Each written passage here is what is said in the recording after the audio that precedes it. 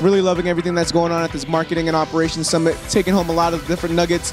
Can't wait to get back to the team to share all the knowledge that we just got from the past 2 days. I think people attend it because they want to be inspired and want to get feedback on what they're thinking compared to what top leaders are doing. And I think that soundboard, that when you come to one of these seminars and understand it and absorb it, really inspires you to go back to your team and go ahead and implement your ideas and your thoughts to really create the future for your brand.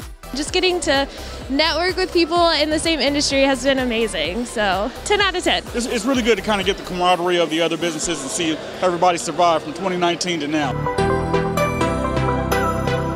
Many of you have labor shortages. It's tough for you to get away, travel challenges. I just want to say a personal thank you for taking the time out of your schedule to finally come see your friends, be together, and have some energy here in this room together, which is something we've all needed over the last 18 months. I just want to say thank you for everybody for all you're doing.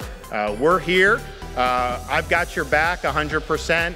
Don't worry, there's not going to be any changes.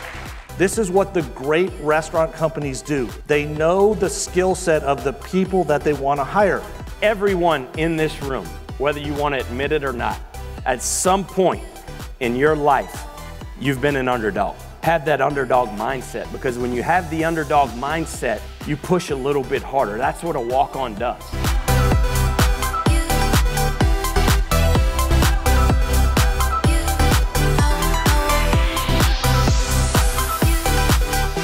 People are decent, caring, loving human beings, and you've demonstrated that. And I cannot tell you how proud I am to be able to be part of this industry, as well as you should be.